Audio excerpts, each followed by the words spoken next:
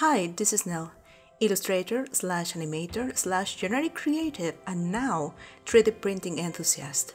3D printing was in my bucket list since last year. I wanted to start small, printing miniatures, pieces of jewelry, and overall projects that didn't take too much space. Those kind of projects usually require a fair amount of detail, so I decided on getting a resin printer. I did some research regarding the 3D resin printers currently in the market, and after comparing price, print quality, and suitability for beginners, I ended up choosing the Elegoo Mars, but given COVID-19 struck, it was hard to get one delivered my way. While waiting on the Mars to be restocked so I could buy it, Elegoo announced an improved model, the Elegoo Saturn. So I decided to fight for my place in the pre-sale quite unsuccessfully. But given the success of the pre-sales, Elegoo decided to make more units and launch a second pre-sale, and I could finally get my hands on one.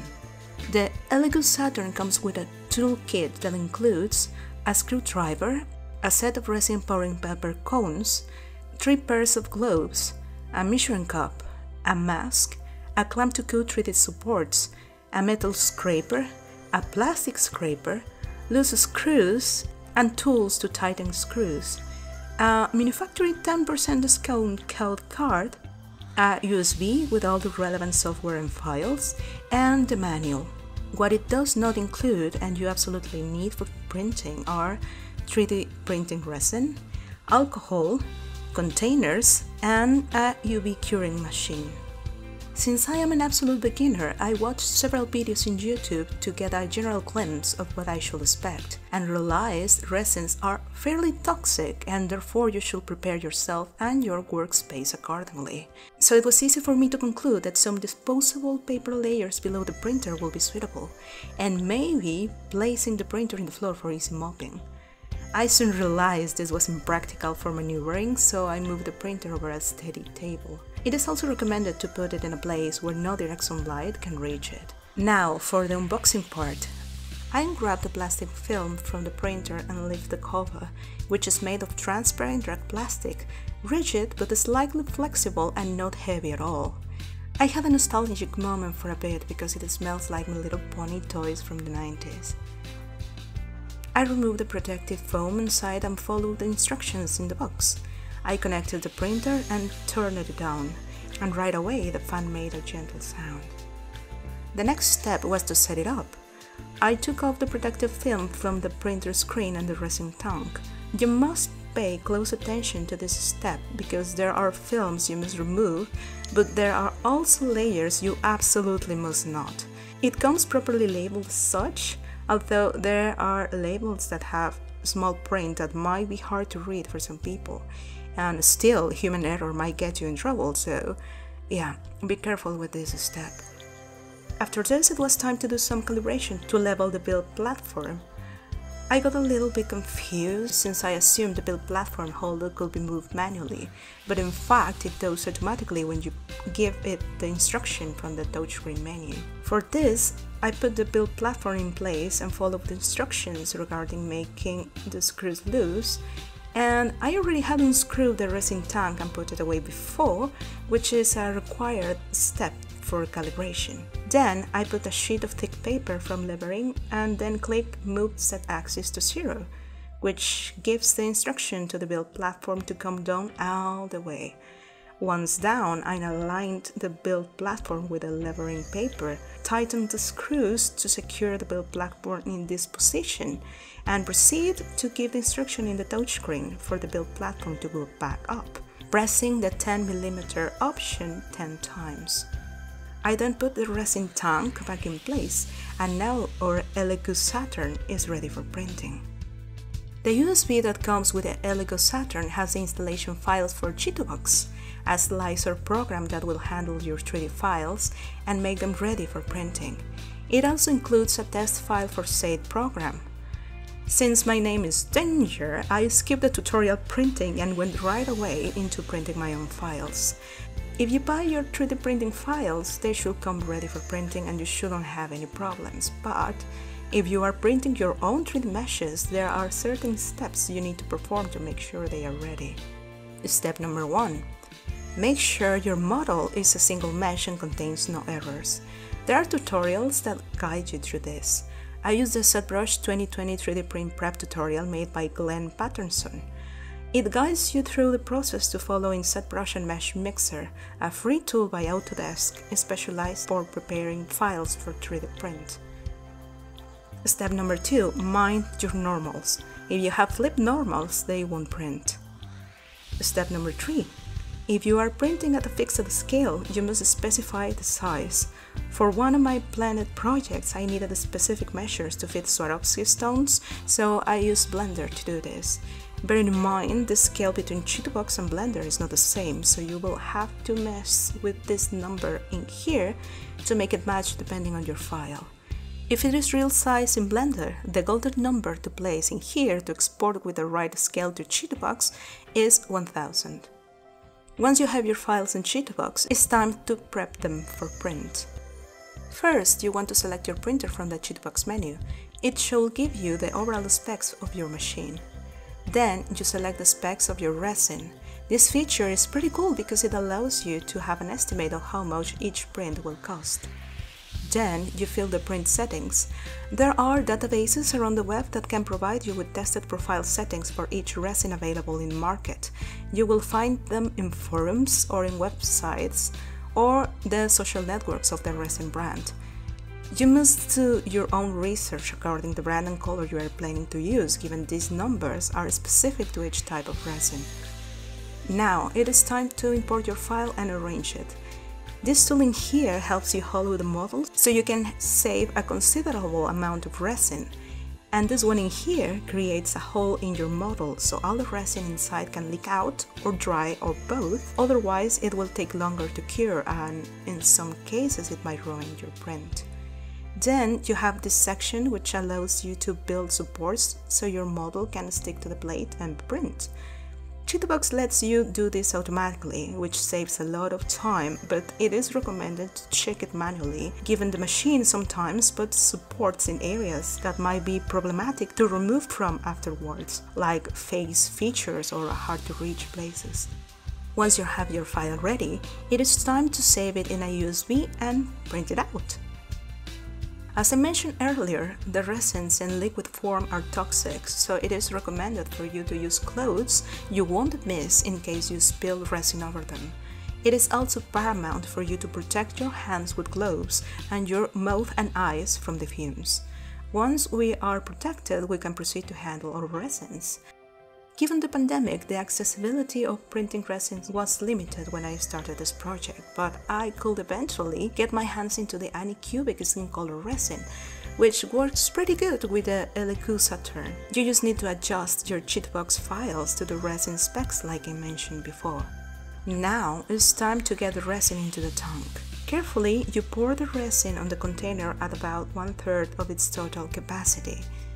Then cover the printer and proceed to print. The Elegoo Saturn will take from a couple of hours to a couple of days depending on your project and the settings you specified for the print. Once your print is finished, it is time to clean everything. I start by retrieving all the unused resin from the tank and put it back into its original container, aiding myself by the cone papers that came with the printer.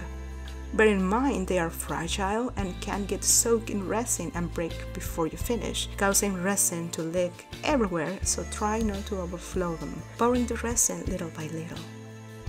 The tank is fairly heavy and you need to hold it into position during a considerable amount of time, so it can be a little bit challenging if you don't lift regularly. Once the extra resin is back in the container, we clean the tank. Then it's time to clean the prints in alcohol. I filled some containers proportional to the size of my prints, so I could save on alcohol too. Bear in mind that if uncurated resin is left on your model, it will cause trouble, so make sure there are no shiny parts on it before you consider the cleaning part done. Once you are done with your cleaning, you take the alcohol containers outside so they can evaporate. Let's remember, this is toxic waste, so it is not safe to pour it in the sewers, nor to keep it easily accessible for children or pets. It is also very flammable, so keep it away from fire. Now, it is time to grade your prints. You can use an UV light station, or if you have access to free range organic UV rays sponsored by a sunny day, you can use them. Bear in mind, this process can cause some areas to turn funny, so proceed according to the needs of your own project. After some hours, your print should be ready. Since I was a first timer in all this, mistakes were made. I'm going to list all the problems I went through so you don't have to. Mistake number 1. Not removing all protective films. When you first receive your printer, the build platform comes with a plastic film you need to peel off, so your base supports can stick to its surface, and when the build platform starts going up, it can create a stalactite of design goodness. Well, I pretty much didn't peel say layer, which caused the resin not to stick to the blade. So when it went up, all my layers cured flat at the bottom of the tank. Of course, the prints were ruined. Mistake number 2. Flipped normals. This happened because I made my own 3D models and forgot to flip my normals. So the printer took the flipped normals as holes and did not print those areas. This is how meshes with flipped normals look like in Chitubox. If your mesh looks like this, you can easily fix it by bringing your OBJ back to a 3D program. In my case, I use Blender, and make sure all normals are facing outside. Mistake number 3. Bad accommodation. I am not sure why it happens, but whenever I lay models with holes flat on the surface, the printer created a solid face on those holes.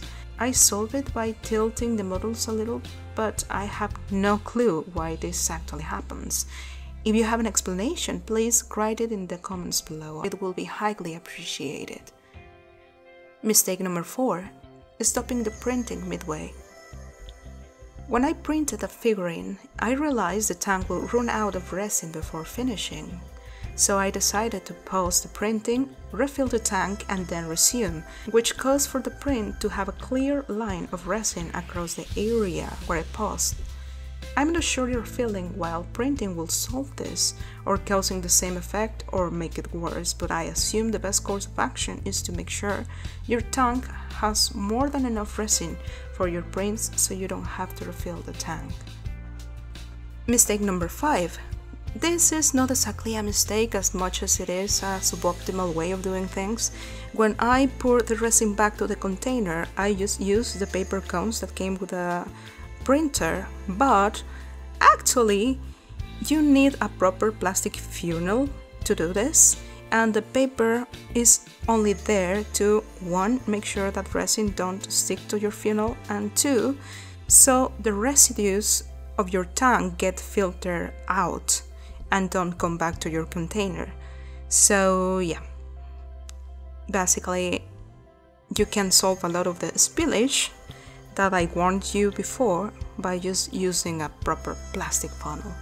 Mistake number 6. Not to check all the country regulation for importing resin when buying from abroad.